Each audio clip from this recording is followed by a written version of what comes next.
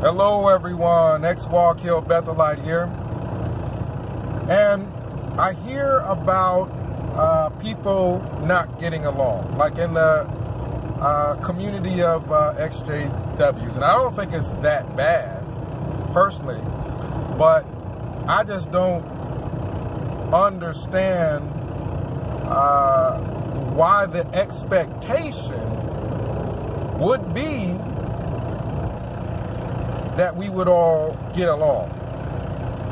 Part of the reason why I get along with so many people, just in my daily comings and goings, is I manage expectation. If I get on the bus, I don't expect the bus driver to be Socrates.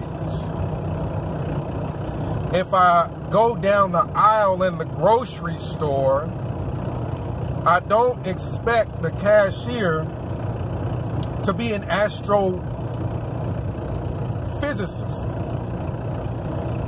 And when I'm driving behind a garbage truck and you see the garbage flying off of the truck, I don't expect the driver or the person hanging off the side of the garbage truck to be Tony Stark in an Iron Man suit and come and pick up all the trash before it hits my car. It's just managing expectations. What do you expect from people, and why do you expect it? And that's something I had to learn coming out of Watchtower, because Watchtower teaches people to have a high expectation for anyone that has a title, but they warp the reasoning for it. Is just because of the title. That person that's called an elder, he doesn't have any foundation for which he needs to be put on any kind of a pedestal or given any kind of special privilege. It's just the title. The title alone, the word attached to a name alone, is the reason why us as Jehovah's Witnesses were taught to highly regard someone or have high expectation for someone. But I just gave examples of titles attached to names where we don't have high expectations. And I'll get into how this applies to us as former Jehovah's Witnesses and learning to get along, not just with ourselves amongst ex-Jehovah's Witnesses, but with others. When we see a cashier, that's a title, cashier, and the person's name badge there, we don't have a high expectation. We just expect the person to be somewhat pleasant and bring up the groceries.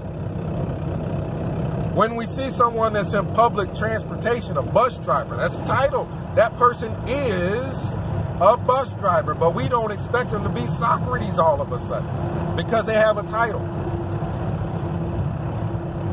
When I go to work, I hear people not getting along with this person or that person. This person was rude. This person was this and that. I only expect that person to do what that job title entails. I don't expect them to be refined or enlightened or particularly not a rude person. My expectations of people don't go above any kind of a reasonable, rational qualification for that they have for me to expect any more. Now, obviously, friends and people you've known for years and years and years, your expectation is tempered by your knowledge of that person, and you have a certain expectation based off of what that person knows, and you expect a person to act a certain way if they know to act that way. However, as former Jehovah's Witnesses, a lot of times we don't know a person. We may work for a company. We don't know the people that's running it. We don't know, but we have this high expectation because Watchtower taught us that there's a certain group of people and they're just all good. And there's a certain group of people, and you should have these high expectations just because it's a group of people.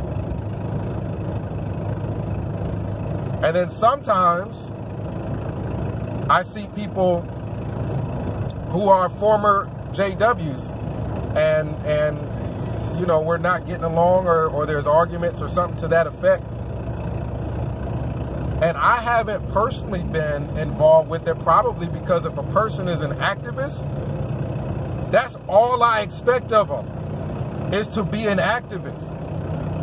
I don't expect this person to be Gandhi, and I can ask this person if there's a God, and I can get answers to life from this person just because they were a former elder. We know that elders, the actual elders, have no real qualifications.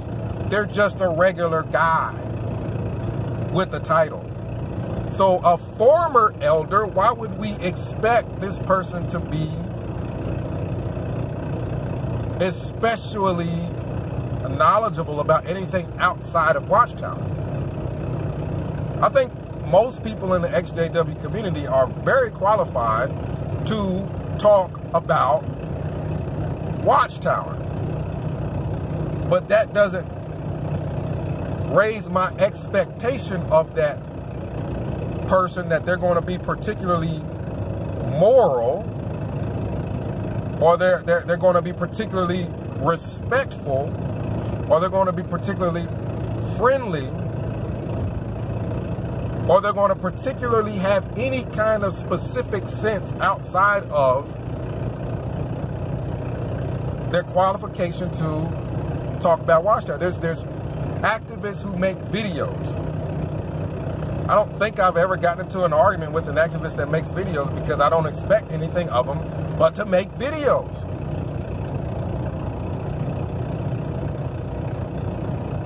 I don't expect them to be Obama. I expect a person that makes videos to make videos. I expect a person that's an activist that goes out in the community and approaches JWs with carts to go out in the community and approach JWs with carts.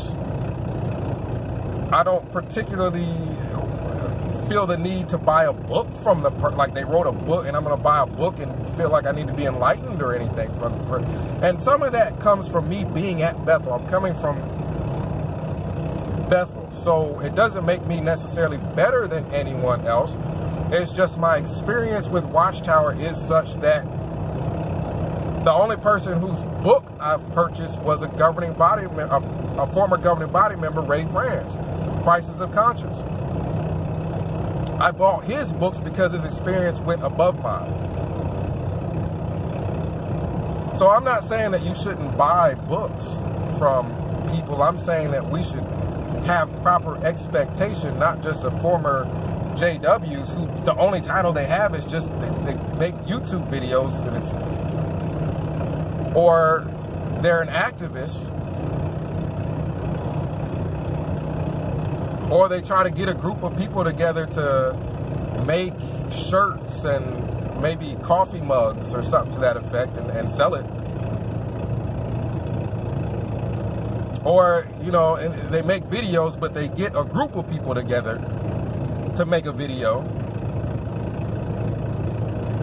Like, I've never gotten into an argument with people in those situations, probably, I'm guessing, because I don't expect anything of them other than to get together as a group and make a video. I don't expect the people not to be jerks. Why wouldn't they be jerks? If they're disrespectful towards, why wouldn't they be disrespectful towards women? You can be, there's nothing with YouTube where if a person is disrespectful towards women, YouTube is no longer going to function and not going to allow this person to make a video. It's simply not a qualification for a person to make a video. Now, if I know the person personally and I know they have better sense than to act a certain way, then I have the expectation based off experience with that person. But if I don't even know the person, and they're a former JW, just being a former JW qualifies you to talk about Watchtower. Keep in mind, we didn't have to get college degrees. We didn't have to get particularly qualified or get an education in this field or that field, so it doesn't particularly qualify you for anything. Scientology, they were going after movie stars, people with talent, like world-class talent. Watchtower, we're coming from a group that were going after whoever would listen to us and take the magazines. But then Watchtower took that person, gave them a title, and said, you need to give this person respect just because we say so. And God wants you to give this person respect. So, just because we say so. So I think a lot of me being able to, and I've got friends who are, you know, that I've met that are former JWs, and I've been friends with them for years. And the thing is I just don't expect this person to be the most moral person in the world, or to be the most knowledgeable person in the world, just because they used to go to the hall. You know what I mean? So comment down below and let me know what you think. You know, as far as the people that make the videos, you know, videos that I'm interested in, I'll click on and I'll watch them. The videos that I'm not interested in, I won't watch them. I'm not going to try to argue with them about it, because